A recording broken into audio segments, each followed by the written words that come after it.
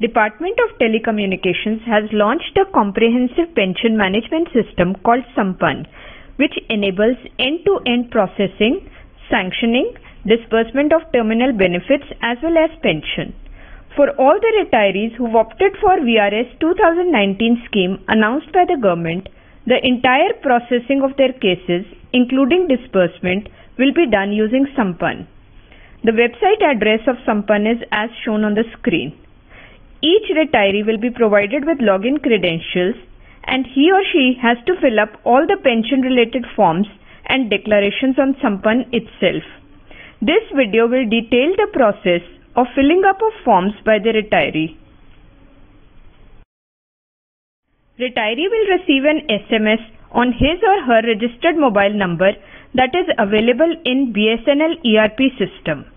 Retirees must ensure that their latest and active mobile numbers are available in BSNL ERP system.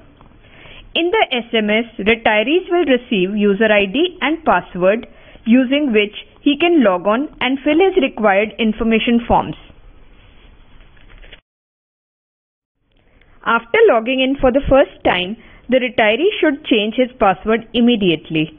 To do so, the retiree should go to the user drop-down in the top right corner and click on Change Password. The retiree should then change his or her password.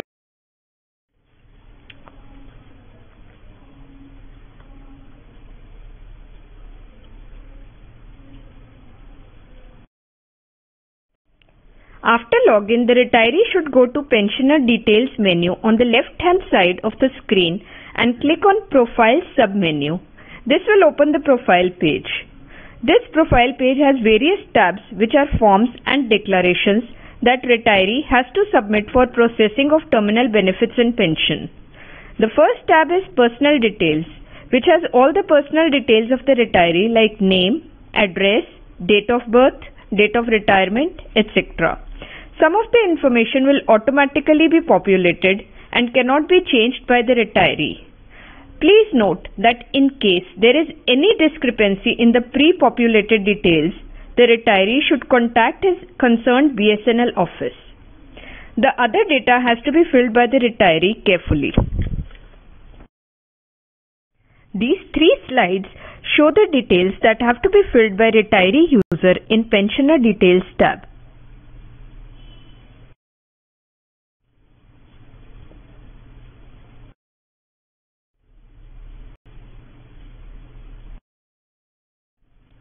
The retiree must take note of the following while filling up details. While filling the address, only alphanumeric characters should be entered and special characters should be avoided. Retiree should use spaces if required. The following photographs need to be uploaded: one single photo of the retiree, one photo of the retiree signature, one joint photograph of retiree and spouse. Photographs should be clear and of good quality. In case the permanent address is same as the present address, then check the same as checkbox given on the page. This will automatically replicate the present address in the permanent address field. Retiree should adhere to the size of the photographs mentioned on the page in front of photo uploading box. Extra care must be taken while uploading the images. Once uploaded, it should be ensured that the correct photo has been uploaded in the correct box. After filling the details, retiree should click on Save and Continue button to save the information and go to the next tab, Commutation and FMA. As per the VRS 2019 scheme, retirees will not be eligible to apply for commutation on the date of retirement. Therefore, percentage of commutation will be 0 by default and cannot be edited. The retiree should simply click on Save and Continue button to save the information and go to next tab, which is Family Details.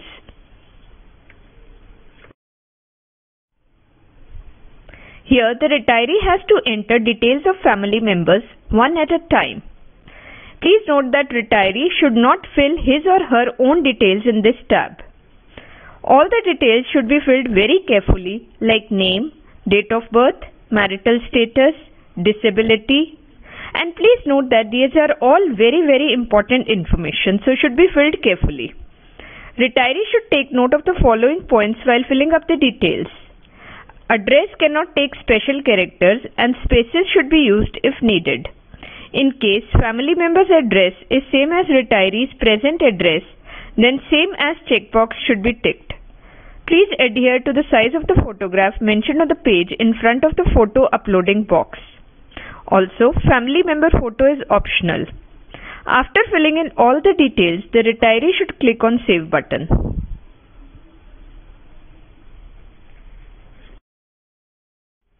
After this, the family member gets added and can be seen in the Family Details table at the bottom of the page. To add another member, the retiree has to fill up the form again and save.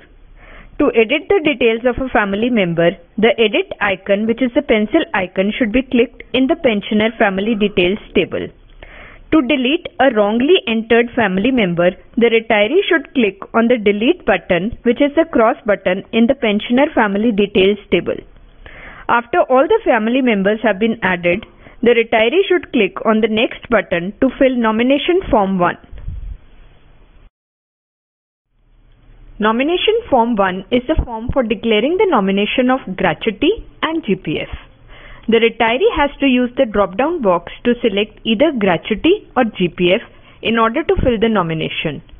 After this, the nominee has to be selected from the drop-down given in the Nominee Details grid.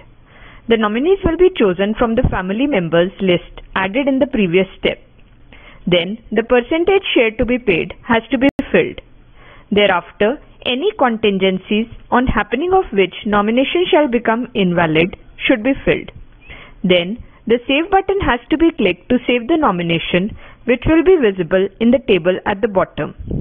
In case the retiree wants to edit a nomination, he can do so by clicking on the Edit icon, which is the pencil icon in the nomination table. In case the retiree wants to delete a nomination, he can do so by clicking on the Delete icon, that is the cross icon in the nomination table.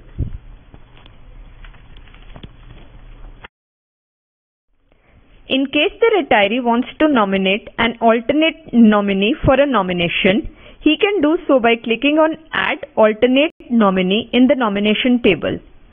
Then, a pop-up window will open where the retiree can choose an alternate nominee from the drop-down.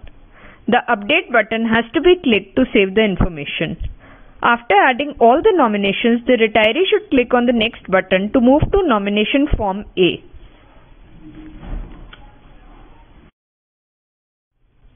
Nomination Form A is for the nomination related to arrears pension and commutation of pension. The retiree has to use the drop-down box to select either arrears of pension or commutation in order to fill the nomination. After this, the nominee has to be selected from the drop-down given in the Nominee Details grid. The nominees will be chosen from the family members list added in the previous step. Then, the percentage share to be paid has to be filled.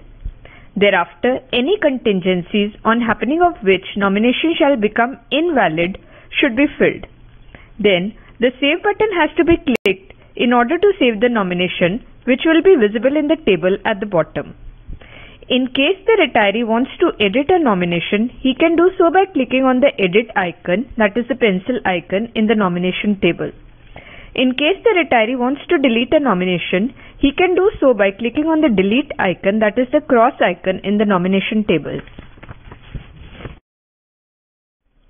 In case the retiree wants to nominate an alternate nominee for a nomination, he can do so by clicking on Add Alternate Nominee in the nomination table. This will open a pop-up window where the retiree can choose an alternate nominee from the drop-down. The Update button has to be clicked to save the information.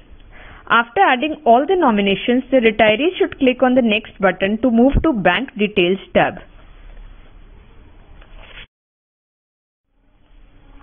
Retiree has to fill up the account-related details such as account number, IFSC code, branch name, and bank name. Please note that since pension and terminal benefits will be credited into this account, bank account details must be filled with extreme care. Retiree should click the Submit button, after which two buttons called Print Bank Undertaking and Upload a File will be shown on the screen. Retiree has to download the latest bank undertaking from the SAMPAN website at the Download tab. After taking a printout, retiree has to sign and also get it signed from the respective bank authority. The bank undertaking has to be then uploaded by clicking on Upload a File button. After uploading the signed bank undertaking, the Save and Continue button has to be clicked, which will take the retiree to the Checklist tab. This is a step for the retiree to make sure all the required forms and documents have been submitted by him. The retiree must select Yes for those forms and documents applicable to him. For those that are not applicable, NA has to be selected. After this, Save and Continue button has to be clicked, which will take the retiree to the Preview Print Forms tab.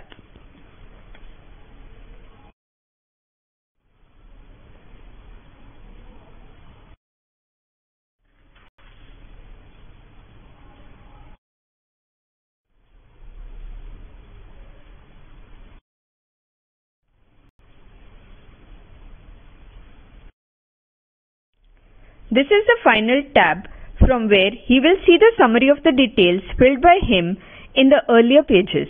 The information has to be carefully checked, and if there are any corrections to be made, they must be corrected by going to the relevant tab. After cross-checking all the information, retiree should click on the Final Submission button, and all the information is saved in the system and forwarded to the concerned BSNL office.